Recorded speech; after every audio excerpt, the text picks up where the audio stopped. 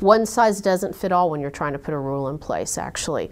When we try to do a new rule in Texas, you're almost looking at 9 different states because the geology is different. How you drill in East Texas is sometimes different than what you're doing in West Texas versus South Texas. So I think the closer you are as a state agency versus federal government to the people, I think it means you've written a better rule that makes more sense, is more easy to follow and work with communities. We're morphing from vertical wells only in the state to horizontal wells, which is a whole different set of issues than frankly industry or the Railroad Commission's ever had to deal with. So that's been interesting to watch, and I've asked people for the last 3-4 years, okay, what should we do differently? And we've had some good industry feedback and good staff feedback, frankly, about what we can do, and I think having good common sense rules as we go forward will help us develop well.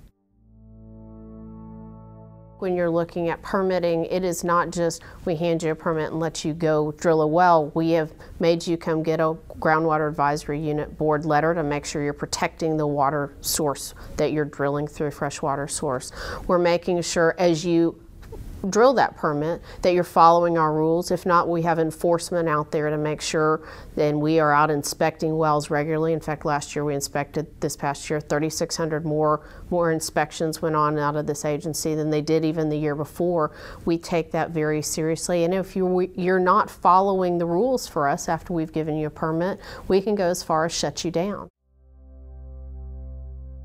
I think that's what we ought to be doing as regulators, is making sure we are communicating what we do, that we have efficiencies, that we have transparency, and that if there are questions, whether it's somebody has a well on their piece of property or there's a city who wants to put an ordinance in place and don't understand what we do as a regulator, that we need to be communicating better with all parties, not just oil and gas community. We are trying to get more information out the door about what we do as an agency and what's going on in the state. It's an active state.